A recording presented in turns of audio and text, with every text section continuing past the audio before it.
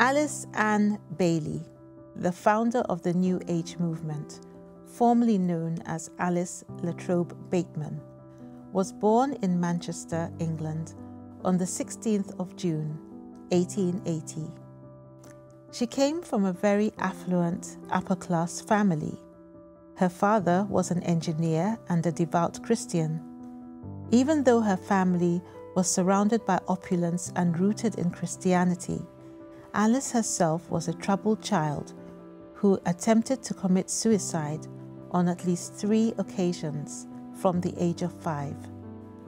She described her childhood as years of miserable questioning, of disillusionment, of unhappy discovery, and of loneliness. By the time Alice was 9 years old, she was an orphan. Both her parents had died of tuberculosis. First her mother, when she was just 6, and then her father. Alice and her sister went to live with her grandparents in Surrey. One Sunday morning, the morning of June the 30th, 1895, while on a visit to her aunt in Castromont, Scotland, something life-changing happened to Alice. She was sitting in the drawing room, and the rest of the family had gone to church. According to her words, the door opened, and in walked a tall man dressed in European clothes, very well cut, I remember, but with a turban on his head. He came in and sat down beside me. He gave Alice a mandate to do her father's work all the time. She was just 15 years old. She initially thought it was Jesus, but later discovered he was called Kut Humi, or KH, a master who is very close to the Christ. She called him one of the masters of wisdom. Alice was deeply religious, being brought up in the Episcopal Church. She later became an evangelist and a social worker. Alice traveled to India as a missionary to work in church-sponsored soldiers' homes.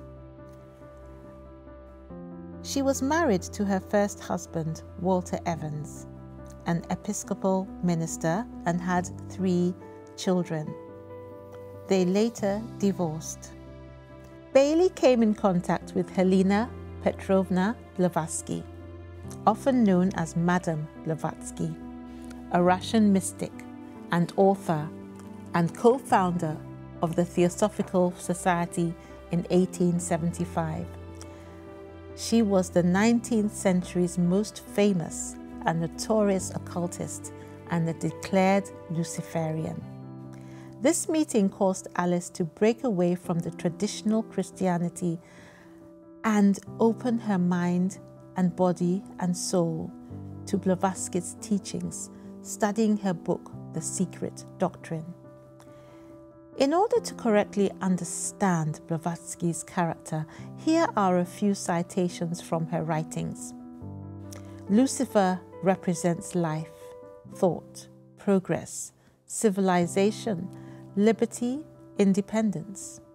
Lucifer is the Logos, the serpent, the Savior, the celestial virgin, thus becomes, at the same time, the mother of gods and demons, because he is the ever-loving, beneficent divinity. But in antiquity and in reality, the name of this god is Lucifer. Lucifer is the divine and earthly light, both the Holy Spirit and Satan at the same time. In 1919, Alice experienced contact with another of the masters, Djwhal Khul, whom she called simply the Tibetan. She spent the rest of her life writing down his teachings, which she received by telepathy, and communicating them to the world. These visitations through telepathy caused her to write 25 books over 30 years. And since Alice claimed to receive all of her instructions and wisdom from her New Age and Theosophy writings from a spirit being, It is clearly evident there is a demonic inspiration to the New Age philosophies and practices. Alice remarried a 32nd degree Freemason called Foster Bailey. Together they founded the esoteric magazine at The Beacon and started a publishing company called the Lucifer Trust in 1922 to publish the books of Bailey and Blavatsky and the Theosophical Society. The name was changed to the Lucis Trust after the original name Lucifer was frowned upon by many.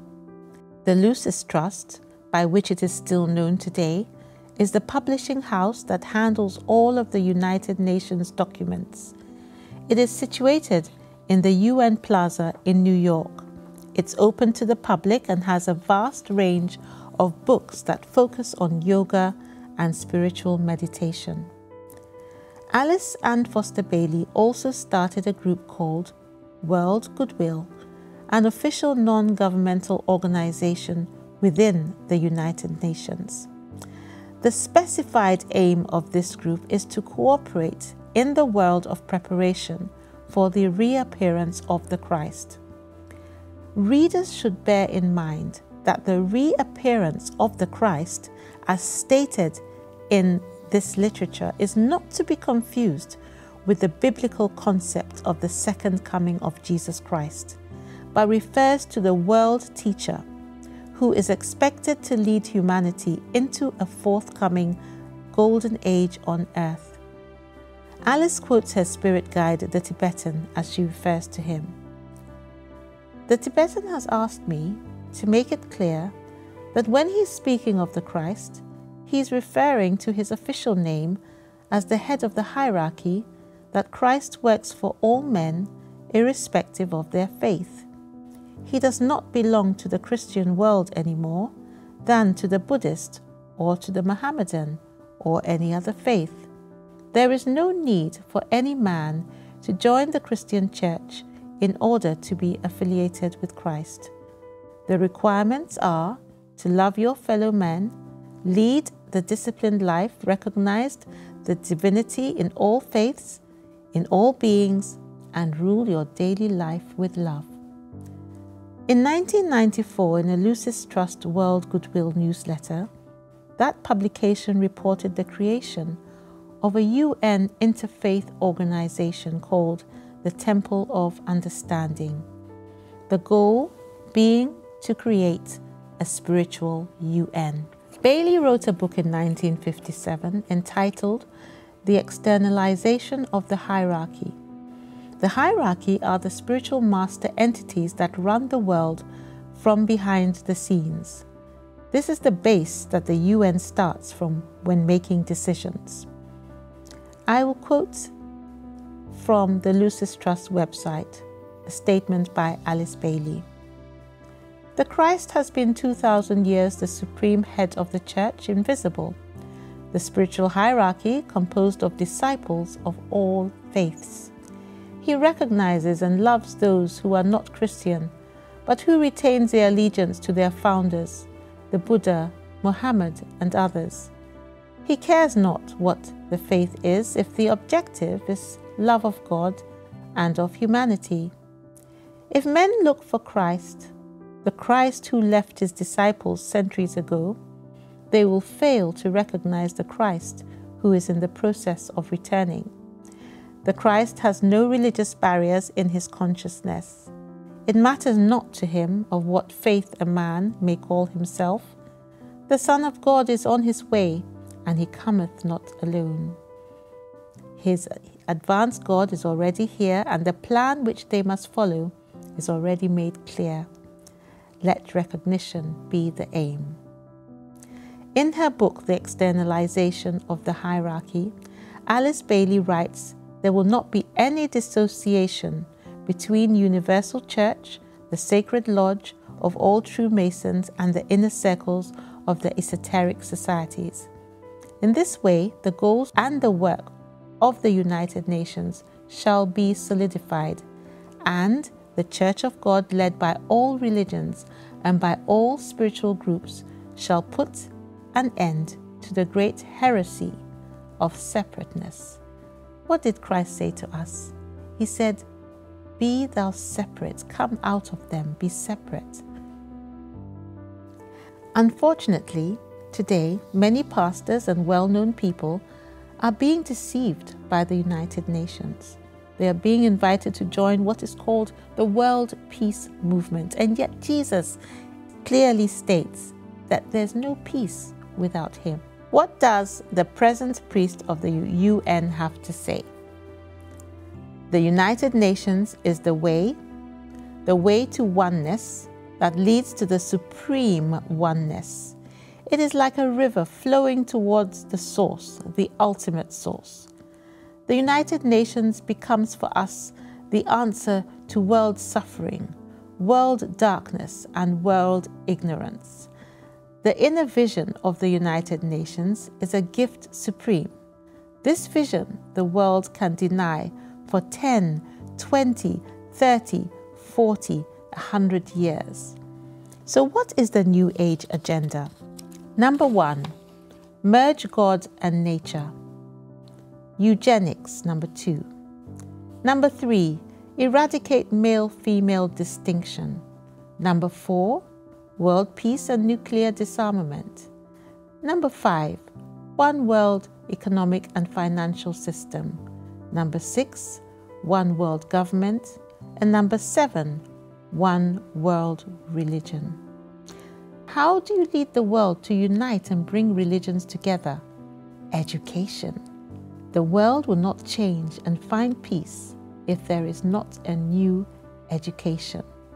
These are the 10 points, the 10-point charter of Alice Bailey adopted by the UN. And the purpose of the 10 points is to change Judeo-Christian tradition or to redeem the nations from Judeo-Christian tradition. Number 1, take God and prayer out of the education system. Number 2, reduce parental authority over the children. Number 3, destroy the Judeo-Christian family structure or the traditional Christian family structure. Number 4, if sex is free, then make abortion legal and make it easy. Number 5, make divorce easy and legal. Free people from the concept of marriage for life. Number 6, explore different kinds of sexuality. Number 7, debase art. Make it run mad. Number 8, use media to promote and change mindsets. Number 9, create an interfaith movement. And number 10, get governments to make all these laws and get the church to endorse these changes.